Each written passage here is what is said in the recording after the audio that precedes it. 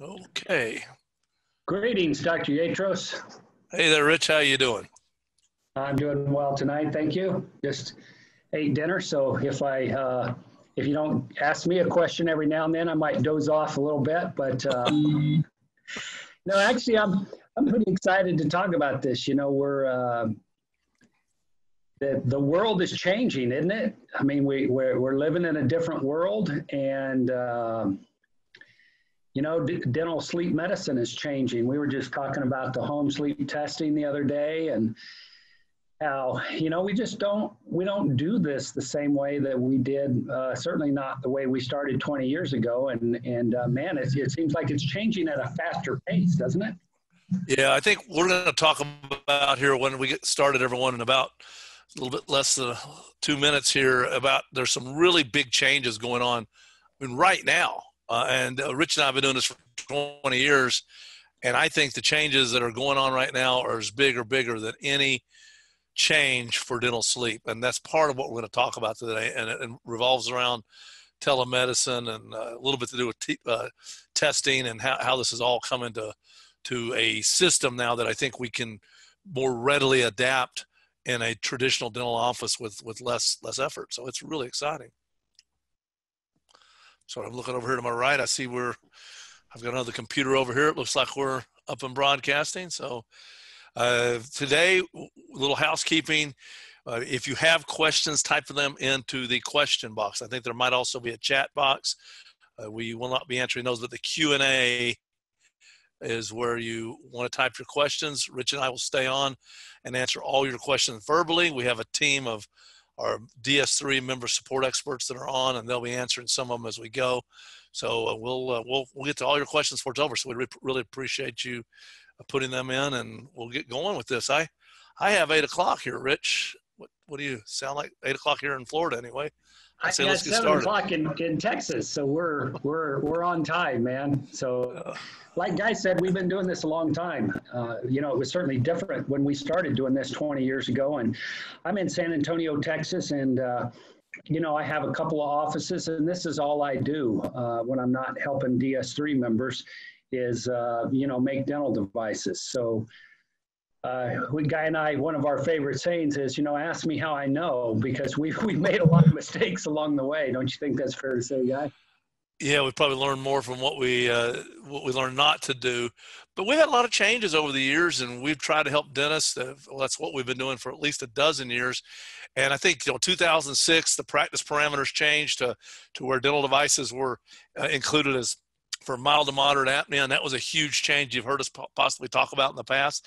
Well, I really believe the changes that are going on right now, we may be looking back and have a similar context in the future. We may say, well, you remember back in 2020 when the world was coming to an end with COVID? Well, there's some things that happened for dental sleep at that point that really might have been the turning point, or was the turning point if we're looking back at this. So, yeah, we can talk about what we do. Rich and I have been doing this a long time. We'll talk a little bit more about what Dental Sleep Solutions and DS3 is in a bit, but I think we're going to get started and talk about what is telemedicine or telehealth. Those two terms are kind of used interchangeably, and really it's a system that allows healthcare professionals to evaluate their patients in remote locations using technology. And, you know, it could be as simple as a phone in some situations. It can be what we're doing here with webinars, and some things have changed where we can utilize more technology, at least in the current COVID situation, to accomplish this. And this is not, I would say, new. It's been around for a while. We evaluated telehealth platforms, what, Rich, 2-3 years ago, probably. We were all excited about it at that time. But what was the problem? No, nobody made me do it. I didn't have problems getting my patients in. Now I got problems getting my patients in, so I feel like I'm kind of forced to do it, I guess. Well, and the other thing is payers didn't pay for it. And so, that's true. You know, when we were looking at this, we're all excited, and then, well, the insurances won't reimburse. And it's a downhill trickle if the consultation with the physician isn't covered, and then the sleep test isn't covered. Well, then, you know what? A lot of insurance companies won't cover your dental device down the road. So the gate kind of just got stopped, and we were excited when we first started looking at these platforms. Gosh, I bet a half dozen years ago or so, and then we realized due to payers and patient acceptance, people didn't want to do that then. And there's a lot of things that have changed now that will make this really a good part of your practice. I know most people we're talking to out there are dentists, and you can use this in your dental practices. I think some things we're going to talk about, you may decide to start utilizing in your dental practices, but there's a lot less that you can do dental wise than dental sleep. You're going to learn tonight that most all of the appointments, and actually we can do all of them. I'm kind of shaky on a few whether we want to do that as the standard of care, but we can really do this 100% remotely if we really choose to do so. Probably can't do that yet with a root canal or a crown or a DO composite on number 20. So I think we've got some advantages here in dental sleeping specifically, and that's one of the reasons I think that the opportunities are here. Telemedicine, I mean, I don't know, we threw some things on here. Rich, you've been using it for a little while, and we've been really pivoting our practices or even our education towards more virtual things. What do you think the advantages are? Well, you've got it down there. And I think like anything, Guy, I think what we all need to learn to do is to just take the best of what we are given. And right now, this is what we are given, So let's turn as much of this into a positive as we can. So the demographic that we treat in dental sleep medicine, for the most part, is 50 to 80-year-olds. And they don't want to go out right now. Like I said, you mentioned the cost, which is probably the biggest thing. But my thought was, we have a hard time. We're still getting a lot of referrals from physicians, and they're, people are like, well, I don't know. I think I want to wait till this stuff blows over and does that. And we're like, hey, we do telemedicine consults now. We send you a link and we do this. And it's, we just act like we've done it all along, and people fall right into line. And I don't know. I think part of me, Guy, wants to think that maybe I'm more important than I really am, so when you see me and I do this, it makes a difference, but it seems to be working out better than I had certainly thought it would. Absolutely. For the record, you're important to me always, Rich. Just in case I haven't said that lately. Known you a long time, and we've done a lot of things. I think we've done a lot of great things putting this together.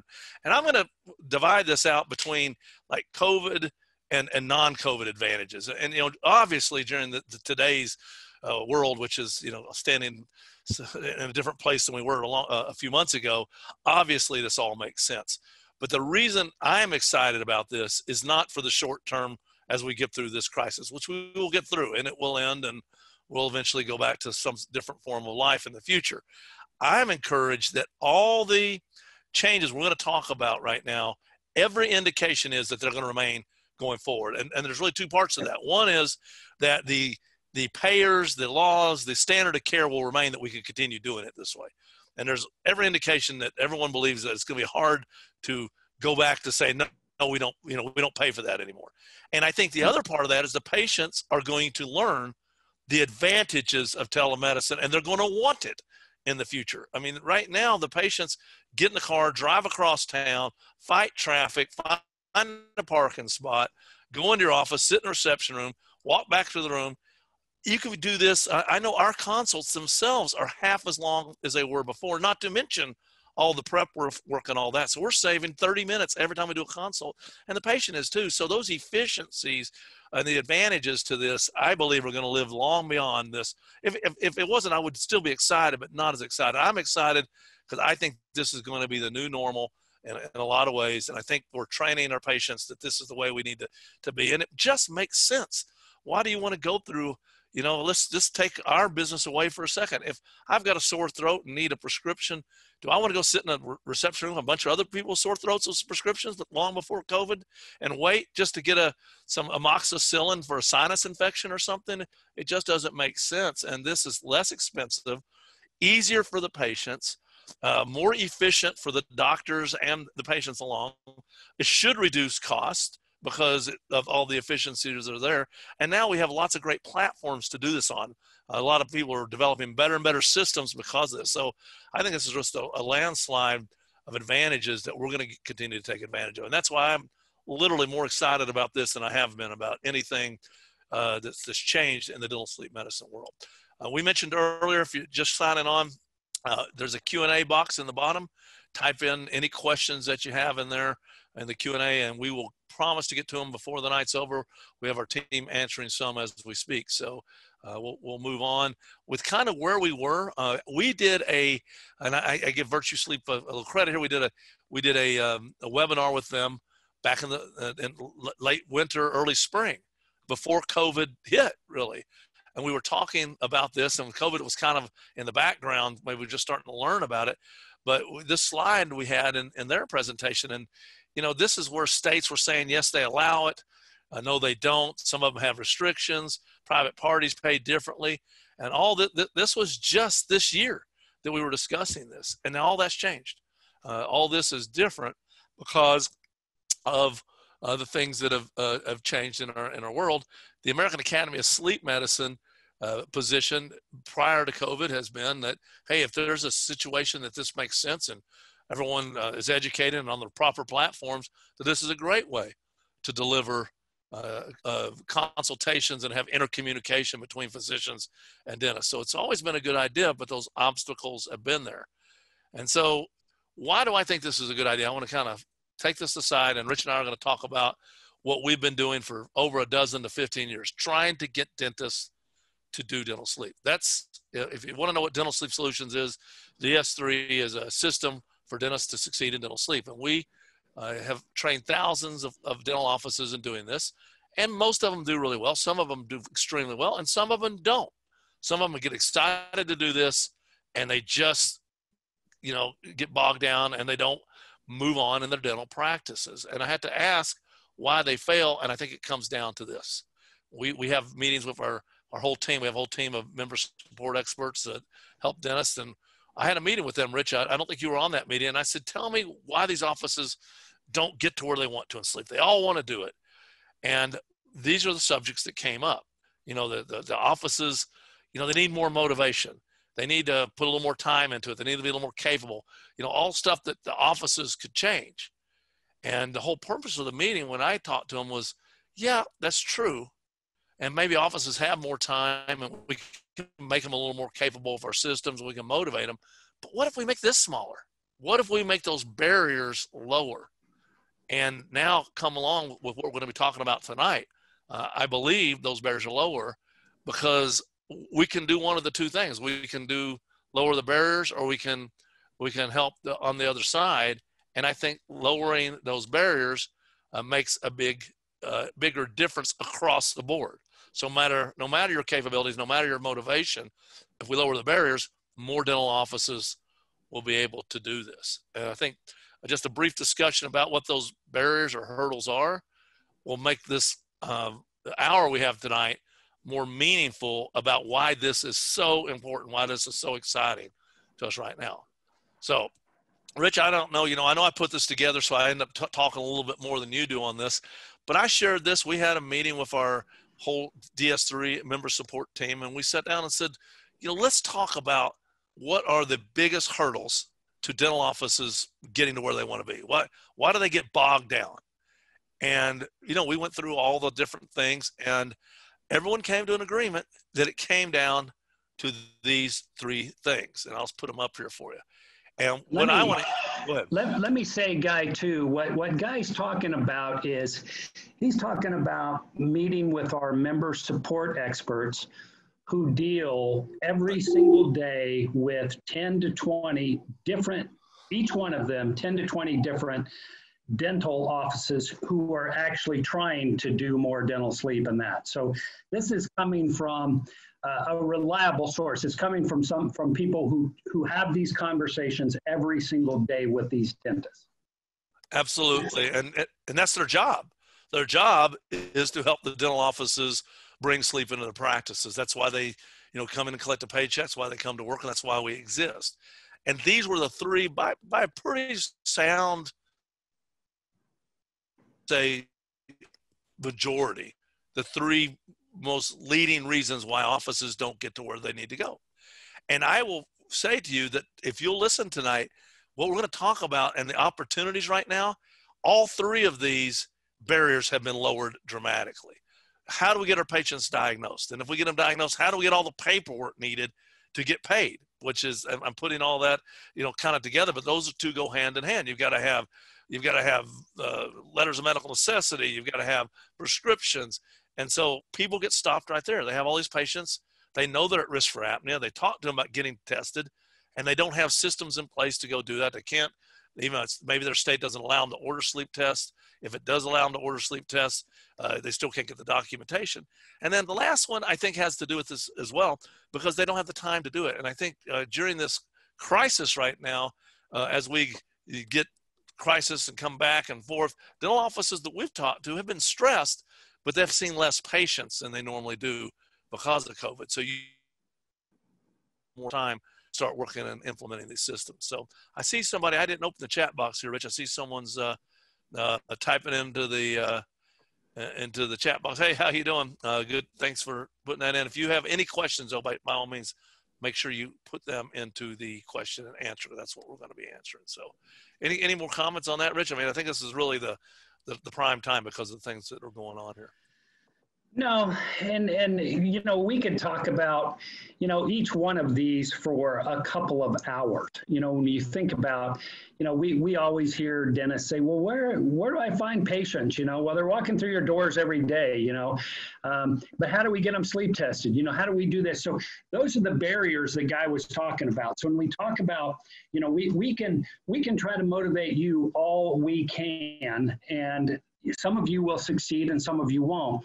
What we're working and trying to do in the bigger picture is we're trying to get the barriers lower, because when we get the barriers lower, then more people will rise up and do this, because it's just not as hard to do. We don't have to work as hard at it.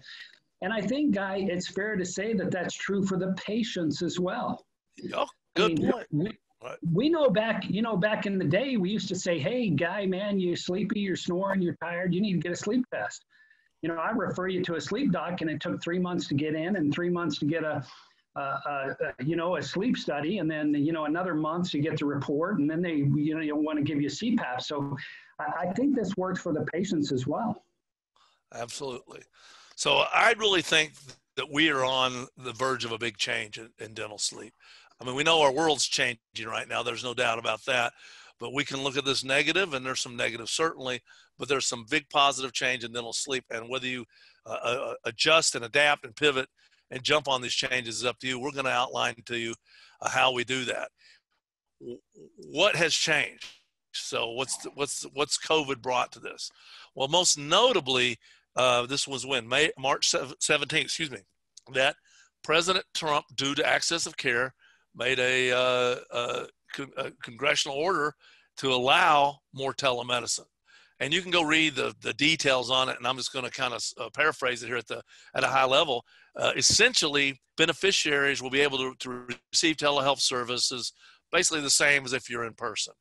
And Medicare and commercial insurances should reimburse providers based on reimbursement rates as if they were in person, to avoid the patients coming in for face-to-face visits. So in other words, if I go see my doctor like we're talking right now on the internet, that's the same as walking in there. They can bill for it. The patient gets the same treatment for certain procedures. Obviously, we're not going to do an appendectomy via this format, but for routine procedures, that's going to be allowed. And they also allowed for a wider range of communication tools. In order to do telemedicine consultations, prior to March, whatever it was, 17th there, you had to have a HIPAA compliant communication tools. And you can look at the list of them, but they opened it up to other more routinely available communication tools that the patients have. FaceTime, I think, is one of them, or Zoom formats and things like that. Now, we haven't done that in our office, and I'll explain why, because we kind of want to set up a system because we believe this is going to go on forward. Might as well get the system right, and we're using a HIPAA compliant system. But there's more opportunities to do that now. And again, they should get reimbursed the same amount, and they weren't going to do audits to see if if you had a relationship with that physician prior to coming in, because certain insurances require that you have a referral and that you have certain relationships before you get paid. So what does all that mean? It means that telemedicine is more or less equal for routine appointments to walking into that doctor's office. And it opened up the door, not just a little bit, but a big way towards getting physicians and you as dentists, as providers in dental sleep medicine, to provide dental sleep medicine for your patients the same as if you were in person. So that's huge. I think that we'll be talking again, Rich, about this in a few years about how this really changed the way we do things. And again, Guy, that's lowering the barrier for the patient as well. You know, we have to think about, you know, the world revolves around me, as my wife tells me every day. And and this is making it easier for us, but it's also making it easier for our patient, you know, and we got to keep that in mind too, because that's been part of the problem. That is still part of the problem for why we've not treated more people who have sleep apnea. So it's all good. It's all headed in the right direction. Yeah, so we're going to talk to you specifically about how we do each of the appointments in dental sleep and how it's being enhanced by this. Little housekeeping, you do get CE for this. So if you've registered, you'll get it to your inbox within 48 hours. If you don't see it for some reason, check your junk folder. If it's not there, then by all means contact us, but you should get it. And we'll explain a little bit more what we do later on. But if you want any help in dental sleep, then just throughout the day in the questions box, type consult, or you can do it in the chat if you'd rather.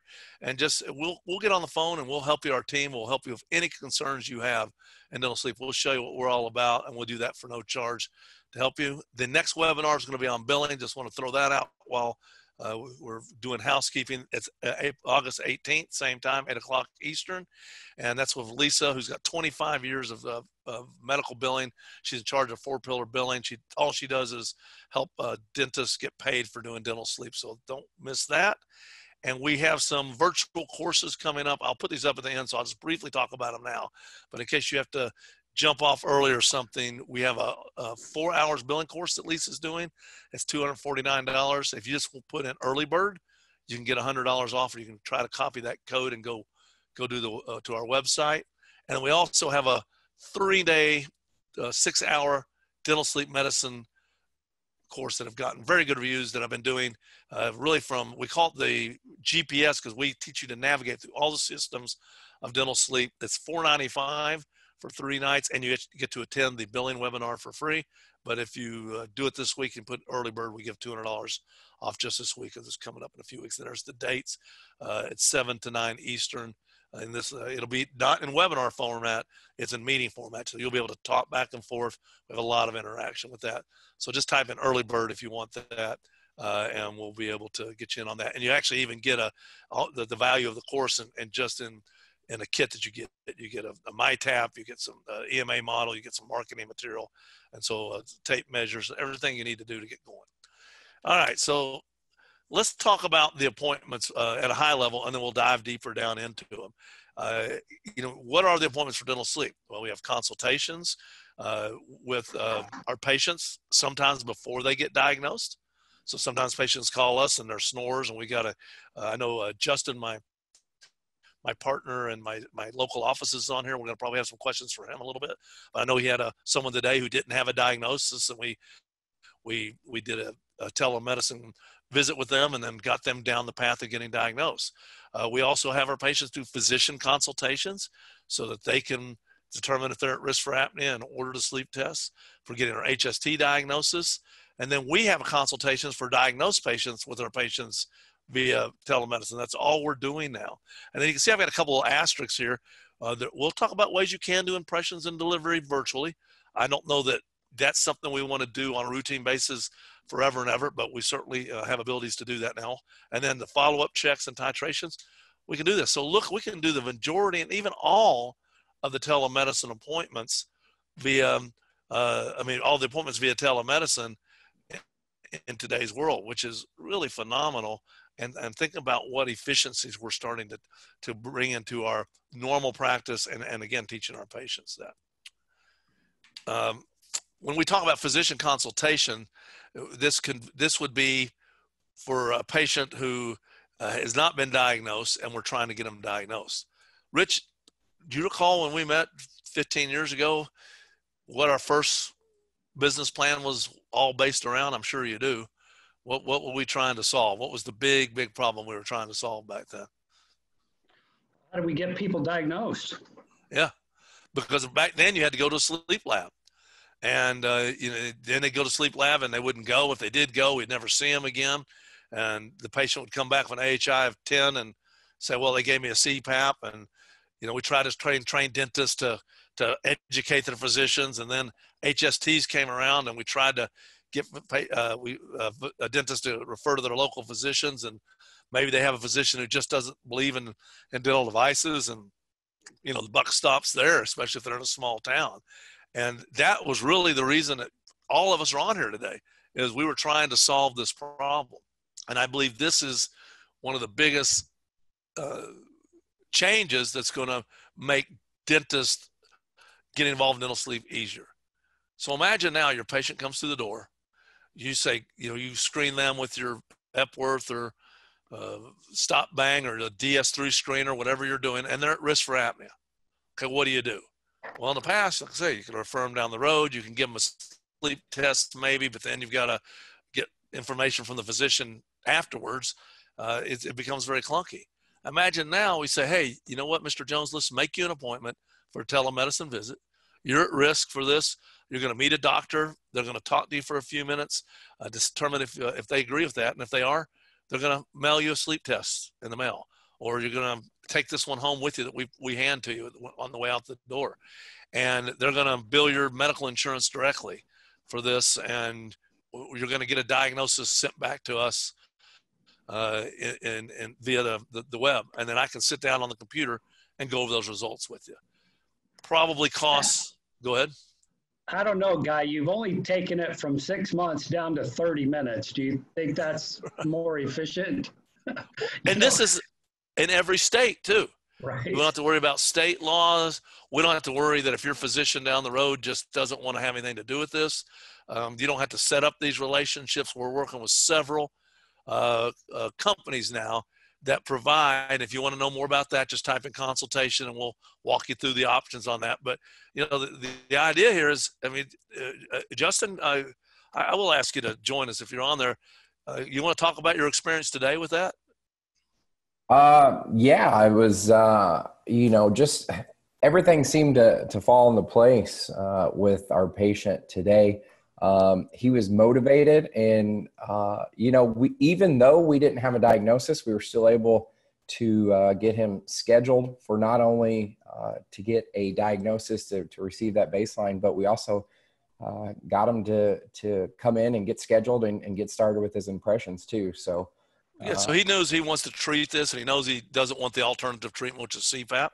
And so today in the 30-minute telemedicine consultation on the computer, we had a discussion with the patient, went through his options, and we're going to talk to you about how we do those in a few minutes. We've become much more efficient now because of this too.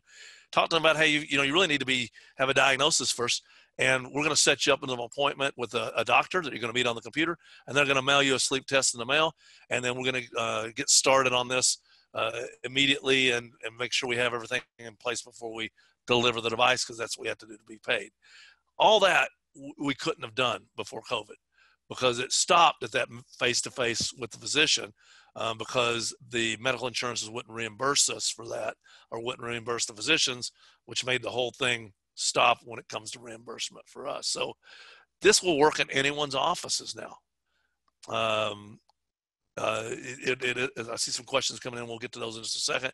It'll work in any state, because these companies we work with have physicians in all, boarded in all states. So I think if you've been doing this long enough, you're going to realize how important this step is to future success.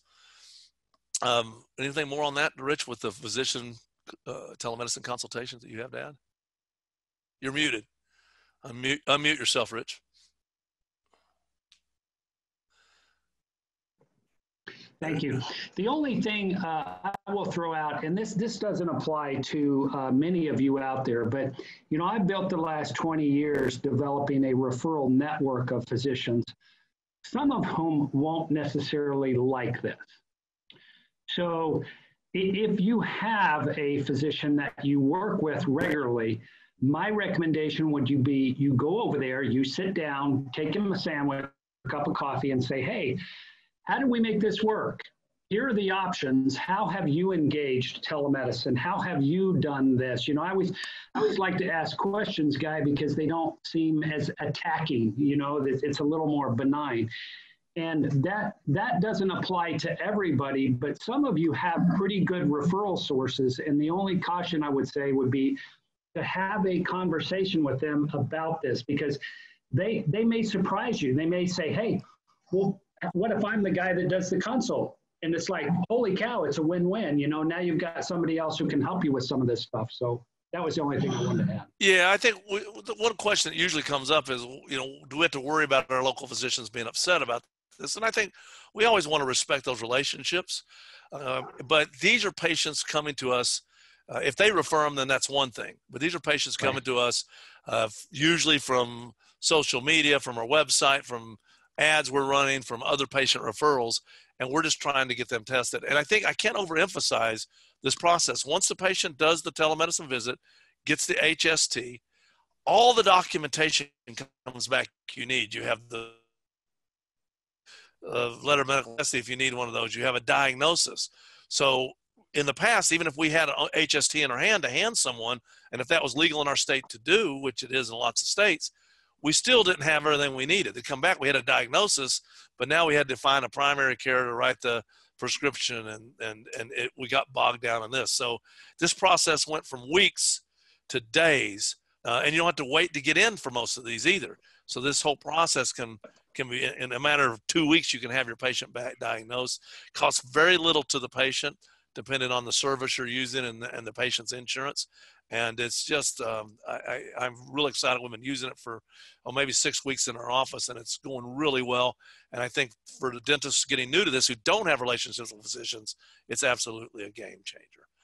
So now the patient comes back, I mean, and they've got a diagnosis, or we can say the consultations are really two types. One that maybe a patient hasn't had a diagnosis. We're going to do it in the same format, but we just have a little bit of different verbiage that we go over. And this is something I think something you said earlier I want to recommend, because when we first started trying to do this, patients would call us, and it's something Rich has always said: fake it till you make it, act like you know what you're doing. And I was talking to my team, and they're like, no one really wants to do these telemedicine consults. They just say, I'll just wait till, you know, the world gets back straightened out and I'll come in then. And I listened to them on the calls and what they were saying. I said, what do you know, how are you saying this? And now we're no longer doing these consults in the office. We prefer to do them. And they go in this big speech about why we're doing it differently now. And the only thing we really changed was the wording and the kind of our confidence level. We're doing this differently to, okay, you want this, the first appointment, we do that virtually. And that's done in a half hour. We go through everything, this and talk about your insurance coverage. Let's get that scheduled. Just like we've been doing it our whole lives that way. And it makes a difference in patients. And I think once we started doing that, and most patients readily do this. Are there ones that don't? Sure. We live in the geriatric capital of the world down here. And so there are some patients who can't master the technology enough, even as simple as it's gotten, to do this. So those are my advices with on how to get it scheduled. Rich, do you have any more on that? We can talk about what we do during these. I would say, Guy, let's go ahead and run that same confidence and that same fake it till you make it over to the treatment of dental sleep as well. You know, we hear, we coach dentists on how to do this, and we hear them a lot of times start, you know, going into this long diatribe about why the patient should do this and why their dental device is the best. And, you know, you listen to me or you, and we go, hey, you got sleep apnea, man, it's killing you, taking years off your life. You don't want to use the CPAP. Well, you know, use a dental device. You know, I mean, it let that carry over into other ways. You know, I would say is a pretty good tip for a lot of people tonight. Absolutely. And yeah. So, can I add something there, Guy? Sure. The other thing I would say about the virtual consultations and really being able to do it, you know, when I first did this, it was uncomfortable. It has clearly over the past 6 weeks gotten much more comfortable. But as far as, faking it till you make it, like you say, we even have a presentation that we're showing the patient. So if anything, that keeps us on track and allows us to hit all of our bullet points and really say and really think out the process of what we want to say and the message we want to get across to that patient. Yeah, that was Justin, my partner here in our 3 offices, the New Concept Sleep speaking. And yes, I agree with that. And Justin in particular, I've watched him do consults, and he does a great job. But it keeps him on track. He didn't get us off in tangents, and therefore we're doing them much quicker. We were scheduling them for an hour, and now we're getting these things done in half the time. And I mean, that's an advantage to everyone. And we're not just trying to be fast and efficient. We're trying to respect the patient's time as well. So we have kind of a system we go through and reviewing the medical information. And like Justin said, we go through several steps with that. We have a PowerPoint that, I don't know if you pulled up a PowerPoint when the patient was sitting in the chair, it would kind of maybe be off-putting a little bit. But with these consults, it goes really well. Well, let's just talk about, what it is that you want here. And it's not real cumbersome. It's 6 to 10 slides depending on the patient. We just kind of walk through what their symptoms are. And we have the little slide of the tongue falling back in the mouth and little animation of that. And then we go through the patient's symptoms with them, and we have all the health information filled out ahead of time. And so it's actually, in a way, it's more organized, and I would say it's no less interactive. I believe in some ways it's more interactive because the patient's prompted. You ask them questions and they feel obligated to answer more than if they're just sitting in their chairs with their arms crossed. So it's gone real well. You need certain things to do this. You need a private setting, no matter which platform you're doing. You're not supposed to be doing this. Don't go set up your shop in Starbucks and start doing these consultations because they got good internet that would not be respecting privacy. And you need high-speed internet, and you need some way to camera, and we get you some $30 headsets or something so that you can communicate well with the patients so they don't get a bunch of echoing. And then you need a platform to do this. And we've chosen one that we could discuss if you want to, when you taught us about it. And, we're happy with it for now. It is HIPAA compliant. There are ones that are out there that we're customarily used for other things that you could use in today's world. The one we chose, I think what we liked about it too, is you could share your screen. It was just easy to set up appointments with the patients. They get an email. It was just easy to use and fairly inexpensive. Something else you're going to need that we had to look into is document signing platform. Because the patients aren't coming in the office, you're going to need a way to get them to digitally sign their papers. And of course, you need some time to get all this set up. So I think, Rich, you're typing in some answers there. Do you have anything more to add, you or Justin, on that? No, that's good. That's something that you don't, you kind of overlook until you get to that point and you go, oh, you need to sign a couple of things. How do we do that? So again, you guys, we do record these. You can watch these things, and it's a good thing.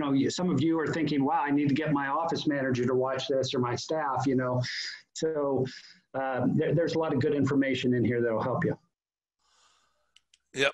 And so kind of shows you just a little bit. Here's screen share with some of our PowerPoint information. And Justin and I were doing kind of a mock one here, so we didn't have to knock out anybody's patient information. But you can see yourself, you can see the patient, you can share the screens, and it's really simple to use.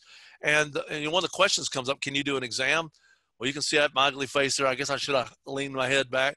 But you can get enough information to see if their teeth are strong enough to at least go to the next step of having them come in for an examination. You can rule some people out from this. So you can literally do a semi-exam on this in these platforms. Very easy to do, very easy to use. And then you need a form on how to use it. I will throw this name out there. We're using JotForm now.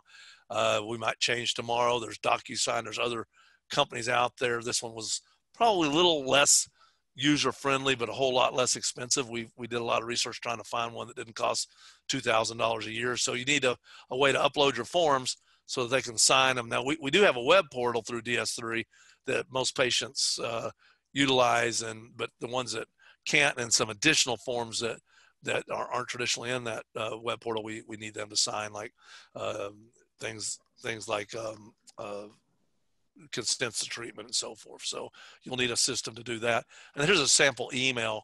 If once you go in and register the patient, it gives them just an email that a template comes out, and they just have to click on this and on their phone or on their computer, whatever they're using. And it's we played around with it. I've been the patient, I've been the doctors, and of course we're doing consults as a doctor now, but as a patient point of view, I used it. It's fairly simple to do. And so whatever system you're going to use, make sure it's simple enough that your patients don't have a lot of concerns with it. So we're using it for literally all consultations now. I don't know, maybe Justin can say we've gotten a few in person if they really insist, but I would say, Justin, is it almost all of them we're doing that way now? Yeah, it's a very big number. It's easier. It's, like you said, more efficient. And the only ones that we do is, the patients calling us and say, hey, I know I'm going to get started. I know I'm going to do this. I want to go ahead and come into the office. And so obviously we, don't say no to those patients. Right. And so during the height of this, we did deliver some devices virtually. We just had the patient. I know that some of our DS3 members drove them to their houses and handed them out the car door to them and stood back and said, all right, does it fit okay? We've talked to other DS3 members who have utilized these platforms and watched them seat their devices. And I think that will make it legal in many of your states that you're doing if you have to be there for the delivery. There is a impression kit from Glidewell, and I know some of our members have used it. I don't know that I haven't personally used it. We like scanning. We still have them coming in for that appointment. But you could, push come to shove, do this with the self-impression kit. Have the patient deliver the device themselves while you're watching them if you want to. I do know offices that do it that way. We still see the patients for the scans and the deliveries. Typically, I think we've done some virtual deliveries, but for the most part, we're seeing them for those two appointments, but then literally trying to do all other follow-up appointments with either phone calls or these telemedicine consultations, which, by the way, we were doing before, but the patients were more resistant to saying yes to it. And now they're embracing that, and I really believe going forward this will become the standard, and it's just much more efficient. We're going to walk you through in just a few moments. Okay. Question, Rich, you have anything? I'm just talking away, man. No, Sorry. No, it's, again, I'm old-fashioned too, guy. So, I'm right there with the rest of you guys in this. I'm scratching my head a little bit, and we've been doing it for a couple of weeks now, and it's going well. Justin has probably done more of these than a lot of people in the country, but there, we have a lot of DS3 members who are doing more and more of it. So I think it's something that, we all need to be open to, and we need to be willing to try and do it. I get it. If you're sitting there, scratching your head going, man, I don't know about this. I'm with you, because I'm the same way. And, we've only done a couple of dozen, but it is going very well, and it is making us more efficient. It is keeping us more on track. And again, take what we're given and try to make the most and the best of it. And I think that's what we're doing.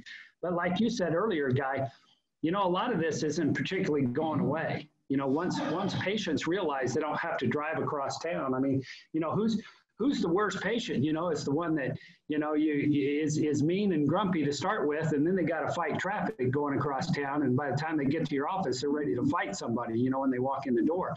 And you can avoid a lot of that kind of stuff. And you can avoid them being in the reception room with your nice patients that you don't want them to be around. I mean, we had patients, you've all had patients like that. Oh, when Mr. Jones is here, get his grumpy butt back in the chair. Don't let him around anybody else, afraid that he'll influence them to be the same. So it's great. I just saw my good friend Mark Murphy typed in that he's doing a 100% telemedicine consult. So easy. Our consults, I want to emphasize, have gone from 60 minutes to 30 minutes. And I sent an email out to our team the other day saying, if we were a widget factory right now, our production just went up 50% on that portion of our production, and our device checks have gone from 30 minutes to 15 on average. So we're becoming much more efficient, and I believe it's better patient care, not less patient care, because patients want to be treated. They don't want to spend any more time than is necessary to be effectively treated. So to me, the more efficiently we do that, that's the better treatment. Is if it takes 3 hours to get to the end result, or one, the person who does it in one, I believe, is a better practitioner in delivering that service. So when it comes to device checks, yeah, I mean, if their jaw hurts or their teeth are hurt, it's we've got to have them come in. But for the most part, what are we doing on device checks? We're doing subjective discussions, and we're doing objective evaluations looking at sleep tests. So let's walk through each of those. I think we got some questions. We'll get to those. If you don't answer them there, Rich, we'll come back to them, because I think there's some good questions.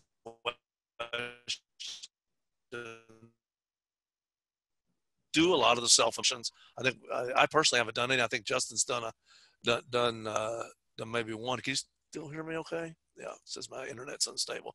But the rest of it we're doing daily, and we intend on continuing to do it this way in the future. So briefly, let's talk about what we do during our device checks. And this is kind of an aside of, our system for evaluating our patients. We give them the device.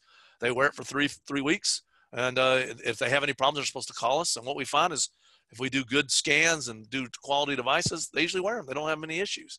So the first question is, are you wearing your device? If they say no, well, we'll figure it out. Maybe they would have to come in. But the vast majority of the patients answer to that, yes, I'm wearing this every night, because we're doing good devices, good quality labs, taking nice scans. That's the reason I don't like the self-impression kit. And so then we ask them, is it working?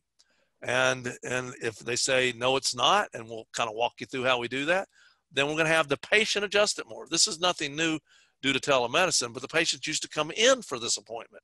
Instead of now, why do they need to come in for us just to say, hey, adjust this some more, and let's talk about if it's working again in the future. And then the second part of this is, once we feel their symptoms are addressed, we're going to do some evaluations with follow-up sleep testing. All of this part now should be able to be done via phone calls and telemedicine. And we were doing that to some extent. I don't know if I couldn't get the team on board as much as I wanted to with that, or the patients, or both. And I think it was both. But now everybody's on board with this. And I tell you, this is turning into the efficient system that I have personally been dreaming about for a while. So let's talk about the subjective evaluation. So now we get the patient on the phone. We talk to them about what their chief complaints are. What's the biggest one? Rich, snoring usually, or sleepiness? I mean, yes. Some people have none of those, but if they do, we're going to go through their symptoms, and we do that at the consultation, and we know what their symptoms are. And how much time does this take? Hopefully, we've asked them and documented that. Absolutely. But you got to have a placeholder for that. You got to have something to put that in, or a way to do it. So if you're not using DS3 or a dedicated dental sleep medicine software, then make yourself templates for how to do this and that kind of thing, because you do want to track this stuff. Because I think, Guy, that makes the virtual part of this. It makes it even more important that we document this kind of stuff. It's always been important, but now we're having we're kind of doing that remotely. So I think it makes it even more important. Absolutely. And so knowing what their subjective and objective goals are, in other words, what their symptoms are, and what do we expect to accomplish on a sleep test. And so we have a way of documenting that. And so again, why does a patient need to come in? For us to ask, I don't know if you can see that on your screens, but this is Epworth scores, Thornton scores, snoring levels. We just get them on the telemedicine consult, or just even on the phone, and we ask them those questions again. And we add another column, and they don't have to be in person to go over this. Why would you have to drive across town, park somewhere, sit in a reception room to come out to fill out a questionnaire? It never made sense to me to start with.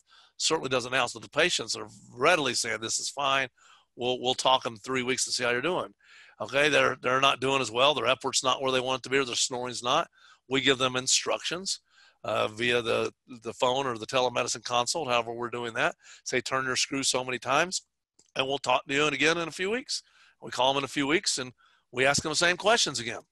Now we can see that their that their Epworth went from 19 down to 3, their snoring's improved, their sleep quality's improved, and then our patient knows at this point, hey, are your symptoms where you want to be? They say yes, they are. We're ready to move on to sleep testing. Now, I understand some patients don't have symptoms. We could talk about this particular process for over an hour or two, probably by itself. But with telemedicine, it just took that from the patient coming in to sitting in a chair, to going back to the operatory, taking up an operatory, to a process that takes 15 minutes now, as opposed to 30 or more minutes, and taking up one of our operatories. And we're doing essentially all these checks this way now, and the patients appreciate it, and we're being much more efficient doing it. So I'm just excited not only about the opportunities for us to do consults, but to be more efficient at what we're doing as well. We just need a $20 straight handpiece guy to include in the box we send them, and say, no, not that one, the one over there. No, not that one. No, okay, right there. Yeah, but and that's true. But I can tell you, with using milled devices, using scans, we're having less and less adjustments on these things. So I'm not saying we don't have any, because that would certainly be not be truthful. And so now we've done the follow-up. How are you doing? Subjective evaluations, and now we're gonna do follow-up testing. And this is changing as we speak in the world. And I can remember, Rich, when we first started doing this, you had to send everybody back to the PSG, and they'd go in there and they'd wake the patient up, and they'd turn this thing, and the patient's like, I didn't slept like garbage because they kept coming in and waking me up, making me take that device out. And then you and I think we both bought the Rimmer's recorder, right? What was it, $7,000, this big antique thing that we had. And we were so excited. Oh, it's not that big, guy. It's only about like that. Attached to the wall, and it would do one night. And so we would have to hand them the device. We'd program it. They'd come home. We'd have to manually read this thing, and had some auto scoring, but it wasn't perfect. We'd spend 45 minutes deciding, nope, that's not the best position. Go home, crank or screw some more, and they come in 2 or 3 times getting this device. And now we have devices that will record 2, 3, 4, 10 nights of data, or continual. I mean, over-the-counter ones like this one here will record oximetry and heart rate variability indefinitely if the patient has it through Bluetooth technology. And we have little things like chitlets you can put on your finger, and we have disposable devices here that we can send our patients home with and monitor. And so now they don't even have to come back in for this testing if you're worried about COVID. And our testing went from, okay, you have a patient with an AHI near 30 here at 29. Well, instead of just doing one night, we'll send them home and test them at 3 positions, 4 positions, 5 positions, go from where they are to maximum protrusion. And if you use DS3 software, you can see at a glance, as we have those 3 nights written out there, how far forward they went each night. All Rich and I get paid for is making a decision. Okay, well, their AHI was near 30 the first night. They're near, was it say, 6 here, and their SpO2 readings look great. Maybe we want them to go here.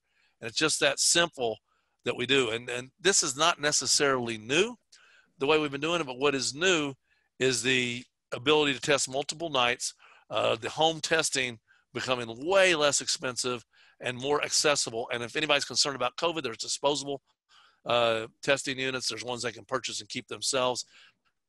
If you want to know more about those exciting things, get in touch with us, type consult. We can walk you through all your options on that. They're more than we could spend the whole webinar just talking about that itself. So all these things have added up to way more efficient patients and treating.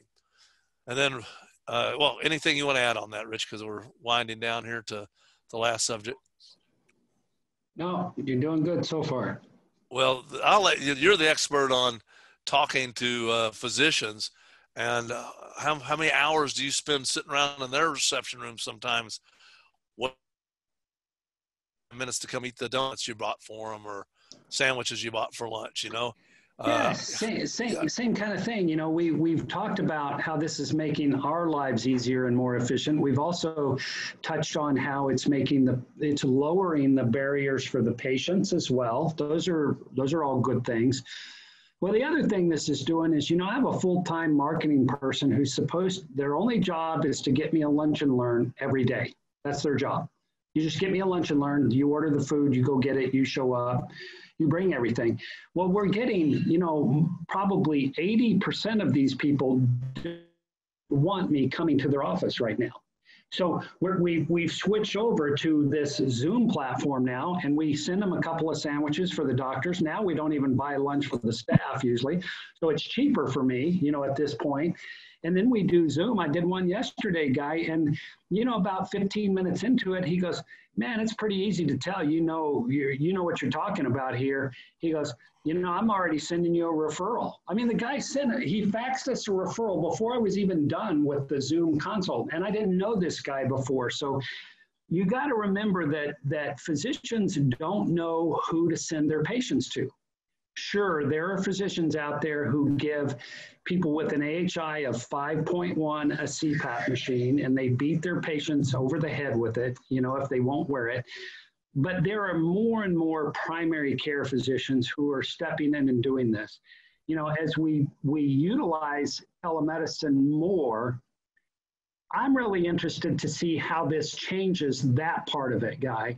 So, you know, I mentioned before, hey, you know, I got to be careful that I don't step on the shoes of sleep physicians who make their living through sleep tests.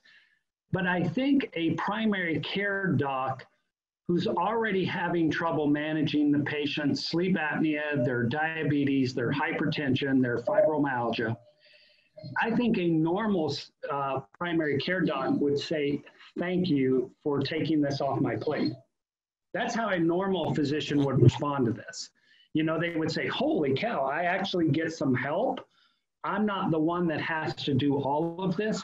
So I'm kind of interested to see how a lot of this plays out. I think as a lot of you are, but don't be so narrow-minded to think that this is only a platform for our patients. You know, we can start to market through this now too. And this is different than a telemarketer. You know, you pay somebody to call these people and do this.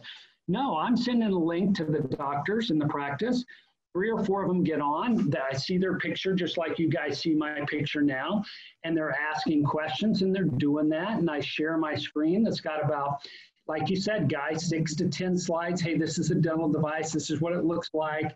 This is who we are. This is what we do. So again, it's made this entire process. San Antonio is a big city, Guy. It's 60 miles from one side of the city to the other.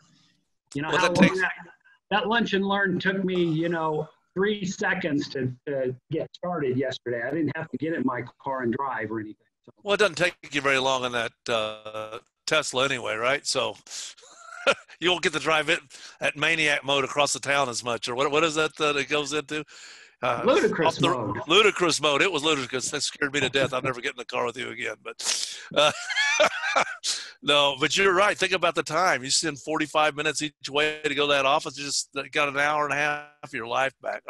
I'm really excited about this too. Yeah. That guy is a big chunk of my day every day. Yeah, you know, right. I think about, man, I can now do a couple more consults or even more, you know, again. Right. So, you know, don't keep an open mind about this. I'm sure some of you out there are already figuring out other ways to use these platforms, and we certainly hope that you will share them with us so that we can share them. Wow. Guy and I and Dental Sleep Solutions are all about doing everything that we can to help every dentist out. Yeah, whether and your office is right next door to mine or not. What we're doing here, Rich, when you doing that with us doing this for our patients, we're doing 2 things. One is we are becoming comfortable with this format. Okay, so we're comfortable talking to the doctors, talking to our patients, but then the patients are becoming comfortable with the format. And that's one of the reasons I'm excited about this. It's going to continue on after this because it's going to become what people are more used to. And so as we do this, the doctor's going to think, why do I want to spend time? I can get on the phone with Drake and or get on the Zoom format with Drake and do this. I really am confident this is going to stick around afterwards. And it is a huge silver lining in this terrible thing we're going through right now. For dental sleep, I think it's going to, the efficiencies are just all the opportunities, or everything we've talked about, and ones we haven't even talked about or maybe even thought about yet. So great sharing that part with us. We're excited about this aspect of it. The future is now. We started out talking about looking at these telemedicine platforms 4 or 5 years ago. I was excited as could be when I started thinking, oh, we could actually do it this way. And then all the barriers came in. And now the payers are there. The patients are on board. Everybody's learning this.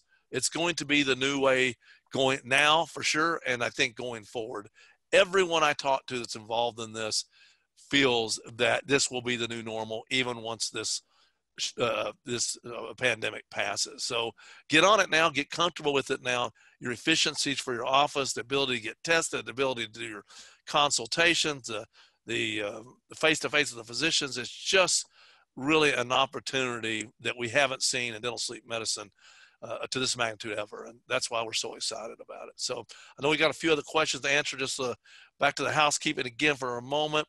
Again, here's the date on the self-billing. If you want to learn how to do billing yourself, Lisa gets rave reviews on this.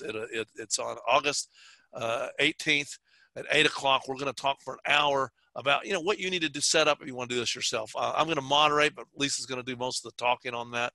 Rich may join in. I don't know if you're going to be on or not. You're welcome, but we're just going to try to stay out of Lisa's way and let her know what you need to do that. So it's the same. It's a free webinar. Make sure you sign up for that. And then if you want to know more about billing, this is a 4-hour course on Friday, August 14th from 11 to 3, $249. If you just type in early bird in the question and answer or the chat, or if you want to write that code down and go register for that before the Saturday, I think it's the deadline for that, you get the $100 off. That course is included, and you also get recordings. By the way, this webinar is being recorded. You can pull it up on YouTube in a few days once we get it loaded. But now these courses, these virtual courses and that billing, are only visible to the people who attend, and you get to watch that recording for I think a month, and you and your team can go back and watch it. And I can tell you, if you want to learn how to do dental sleep, this 3-night, 2-hour a night, 7 to 9 Eastern, August 11th through 13th, is the best deal going for everyone. Back to being efficient. You spend a couple hours a night. You don't have to fly. You don't have to travel. $4.95 is a fee, but if you do it before Friday or type in early bird, you get it for $2.95, and you get a starter kit with brochures, patient information, a MyTap model that we're going to talk to you about making on one of your patients yourself, EMA device, and lots of other stuff. So here's how you get in touch with us. I know there were some questions that came in. If we didn't answer them, just contact us or type in consult tonight, and someone will get in touch with you. If you want to know specific companies we're working with as well, we can do that as well. Oh, I didn't know that went to that. That was some information in case we needed it. So there's how you get a hold of us. Look at that, Rich. We're all finished on time for a change. Usually we're kind of struggling to do that. I see you've answered a lot of questions. Go ahead. Yeah, we did. We didn't have a whole lot of questions. I got a question for Justin out there, who's doing a lot of this. And I know Rashmi Parmar is out there too and she's doing a whole lot of this. Mark Murphy, I know you are too. My question is, what percentage of your patients that you set up to do this telemedicine console, regardless of what platform you're using, have problems with it? They can't open it, or they don't have a camera, or they can't get their microphone to work, or something like that. Justin, you're on. What would you say that is in a typical week? Well, yeah, it's definitely not 100%. I can tell you that much. And it does go up and down a bit. I got frustrated. We started doing this 6 weeks ago, and it went great. I remember the first patient we had for that actually had denture. So console was only about 10 minutes. We got him through. But, I think 2 weeks ago it was like 50%. But I'd say on average, probably 20% of the time. But, you know, that time I still pick up the phone. You know, they're on my schedule, so I'm going to pick up the phone and give them a call, and hopefully they answer, and, you know, let them know, hey, we got you on the schedule. You know, are you having any problems? Can I help walk you through that? And kind of go from there. And if they want to do it over the phone, if I have them on the phone, I try not to let them hang up, and I say, well, you know, let's just do this now and get done what we can, or what questions you have. Yeah, I think that's a good point, Justin. You know, make it a positive. It's like the guy that shows up for the consult who's already, he's mean and nasty when he wakes up, guy, like you said, and he's got to fight traffic and everything by the time he gets there. I want my patients in a good mood. I want them to feel good about themselves and life in general when we sit down to talk about sleep medicine. So I like the idea of, you know, kind of, hey, let's just not mess with that. Let me just call you on the phone and we'll talk. You know, we'll get that. So you kind of, you know, take what they give you. I know that Mark Murphy said, you know, maybe 10% or something. You know, we have trouble. So this isn't a given. You know, it's not working every single time. So, you know, as you guys start adopting this, remember that. But, you know, be patient, and like Justin said, don't hesitate to just move over to a phone call and do it over the phone. Yeah, they can't see our slides, and they can't, you know, we can't show them a picture of a dental device and things like that. But there may be other ways that we can do that. It might give us another opportunity to send them an email that has pictures of, you know, or something like that, or to do a follow-up. Yeah, it's just another point of contact. Even if we have to reschedule, it's one more interaction we get with the patient, and, you know, they appreciate your effort to get a hold of them. Yeah, one question on a different note that came up was how we do the bite on a home kit.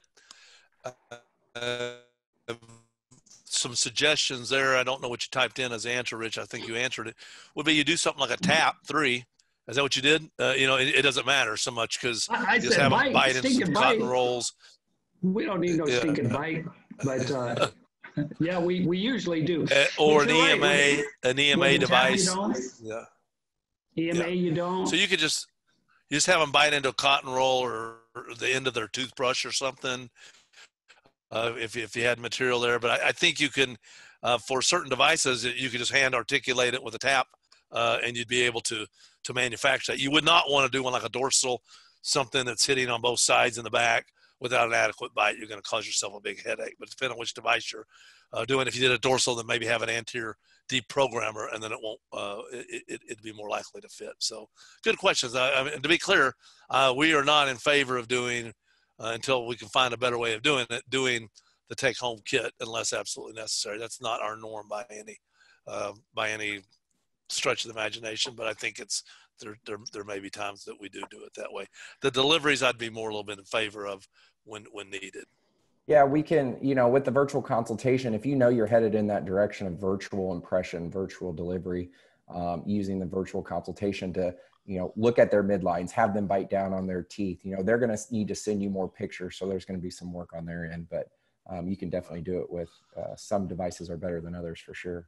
Yeah. One thing I think I meant to mention, we had the pictures up there of Justin doing those consultations. One of them shows getting a screen capture of the guy's got like a driver's license up there. They can hold something up to the screen. You know, you can see how, you know, they hold it up to the screen, and then with the software we're using, you can get a screen capture. And so you can get, you know, if they have some documentation you need, their insurance card, what have you, that's a good way to get it. And then also, if you want them to do pictures, then you're going to go up there and then you can take screen captures of their bite to use later as well. So that's one of the reasons we selected the software we were using. So, hey, Justin, have you got anybody yet going? Do you think that's a cavity right there?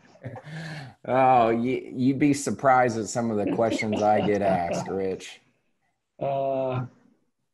You know, I had another question there, and I'm trying to remember what it was, or a comment. Guy, you know, we're doing some of our, we call them curbside deliveries now. You know, so the patient doesn't want to come in for the device. Medicare has relaxed. I learned that from Lisa recently on one of our online study clubs. We can now mail our devices to the Medicare patients, and that counts. You know, we can get a proof of delivery. through snail mail. We can do a DocuSign. There's a couple of different ways to do that. But what came up was, how do we make them an AM aligner? So what we're doing now is we're making the AM aligner when we do the scans. So we get them in and we make the aligner. We used to make it when we delivered the device. Now we're making the AM aligner the day that we do the scans and take the bite. So again, I don't know how this is going to work, guys, with the virtual impressions and the bites and all this other stuff. There's a lot of things to work out here. It's not a perfect system yet, but like Guy said, it's not going away. Right. A lot of this is going to stay, and we need to take it and make our practices more efficient. We need to use it to lower the barriers for ourselves as well as our patients. And like Justin said, get comfortable with this platform and what we do, because it's here to stay. Absolutely. And again, here's the course date, August 11th through 13th. And even if the $295 early bird's not good enough, if you want to attend this for free, my good friend Mark Murphy's on here and mentioned that this just literally hot off the presses, that the ProSomnus will sponsor you under certain criteria, and they will even pay your tuition. So if you want to know more about that, contact us and we can put you in touch with them, so that our whole goal, both ProSomnus and Dental Sleep Solutions, is to get people educated, get dentist offices educated, and get more dental offices screening, testing, treating their patients. And that's any way we can do that, we're happy to do it. So there's the dates on the course again. So if you have more questions about that. Mark just mentioned too that ProSomnus has a digitally manufactured aligner. I don't think I even knew that, Guy. So that's good to know. Yes. It won't be long before I really won't need to go into my office, it sounds like, Guy.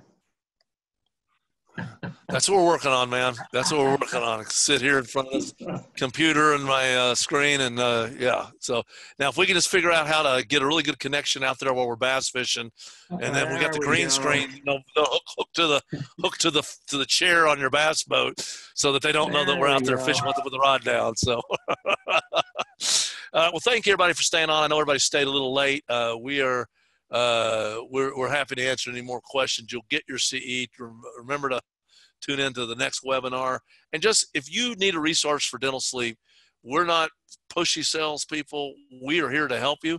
Just call us. We'll answer your questions. Type in consult, and we'll set up a time. If it's about this or about other dental sleep things, that's all we do. We're happy to help you with it. And I can give you my personal promise. If you come to one of these virtual courses, whether you've just started doing this and you really want to learn the right way from the get-go, we'll go through all the steps of how to do this successfully in practice. But even if you've been doing this a long time, those are some of the times that people go, gosh, I wish I'd come to this course earlier, because you'll learn how to do it efficiently. What I mean doing it, going from screening, testing, treating, and billing, we go through each of those systems